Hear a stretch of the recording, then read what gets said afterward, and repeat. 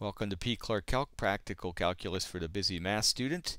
In this video we're going to take a look at kind of an evolved example of finding the area between polar curves. Here we're taking a look at a polar function known as a limacon. It's r equals 1 plus 2 cosine theta, and depending on the coefficients there, these can sometimes have an inner loop like this one does. So we have an outer loop and an inner loop. And ultimately what we're trying to do is find the total area enclosed by the outer loop of the curve, but not the inner loop. In order to do that, we're going to use the formula for the area enclosed by a polar function. This is derived from the area of a sector of a circle, 1/2 r squared theta.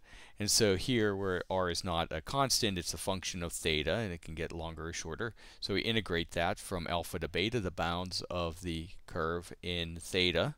And we have 1/2 r squared theta d theta from alpha to beta. What we're really looking at here is sort of an area between curves, because when we use this area formula in a polar, it's calculating the area between the polar curve and the pole. So as we extend out from the pole this way, and we rotate along in a positive theta direction, we're summing up these little sectors of area as we go. However, we're cutting through our inner loop there, as we see. So what we need to do is to find the area inside the outer curve, and we're going to do the upper half of it only here, and then we're going to find the area inside the inner curve and subtract it. So it's on the order of area between curves with functions. When we say it's the upper curve minus the lower curve, we're doing the outer curve minus the inner curve over the appropriate bounds. The bounds are a little tricky. What we want to do is figure out here, where is this graph crossing the pole, for starters. And remember, when we say at the pole, that means r equals 0. So we get the equation 1 plus 2 cosine theta is 0, or cosine theta is negative 1/2. So that's a special angle case there, so you could probably just do that thinking about it a little bit. Our solutions there are going to be 2 pi over 3 and 4 pi over 3. And then there are a couple other places that we're interested in, and that's where the graph is intersecting sometimes we call it the polar axis, the positive x-axis here. And the first place is at 0. So the integral that's going to calculate the area enclosed by the outer curve can be stated at this point, and it's the integral from 0 to 2 pi over 3 1/2 times r squared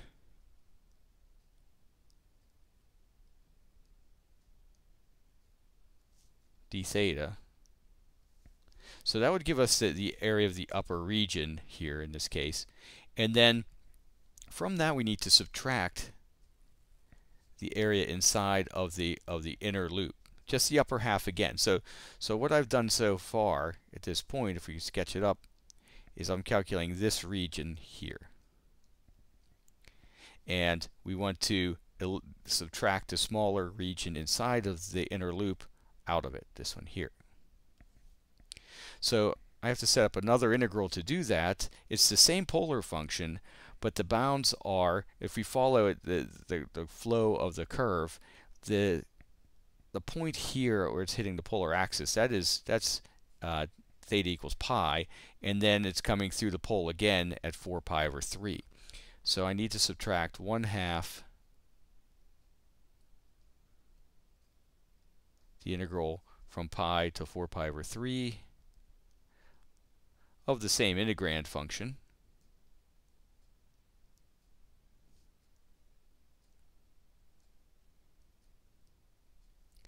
And then in order to find the total area enclosed, we use symmetry. We're going to double the whole thing, so you can say times 2.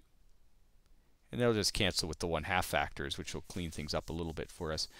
But when you're doing areas between curves and polar functions, you want to do as little as possible with the actual integral and use symmetry as much as possible when you're making these polar area calculations. So From there we obtain then the integral from 0 to 2 pi over 3, 1 plus 4 cosine theta plus 4 cosine theta squared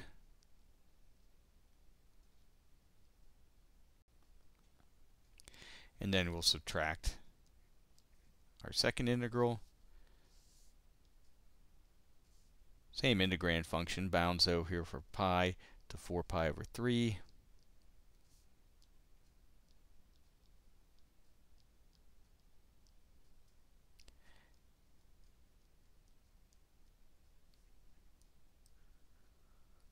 So our next step is, if we look inside of the integrand functions, is that we have this cosine squared inside of there, which is whenever you deal with a term of sine squared or cosine squared, we need to use the power reduction formula. So for the cosine squared, it's 1 plus cosine 2 theta over 2. So we're going to apply that and rewrite our function. We're going to need a little bit more space here. And so when we do that, we have 4 times 1 plus cosine 2 theta over 2. So it's 2, we have plus 1 in there, so it's 3 plus 4 cosine theta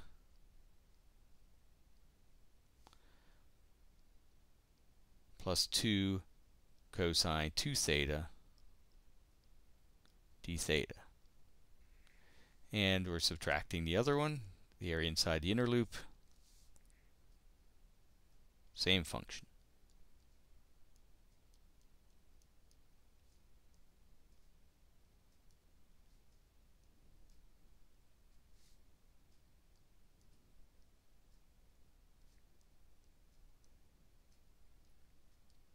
So we can finally get to doing the integral here. And for our first one, the area inside the outer loop, we have 3 theta plus 4 sine theta plus sine of 2 theta. And that's going from 0 to 2 pi over 3.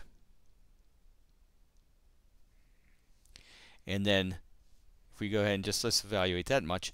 So if we do that, we have 2 pi, 3 times theta, plus 4 times the sine of 2 pi over 3. So that's 4 times square root of 3 over 2.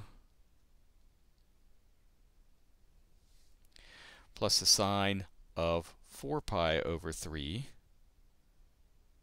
which is minus the square root of 3 over 2.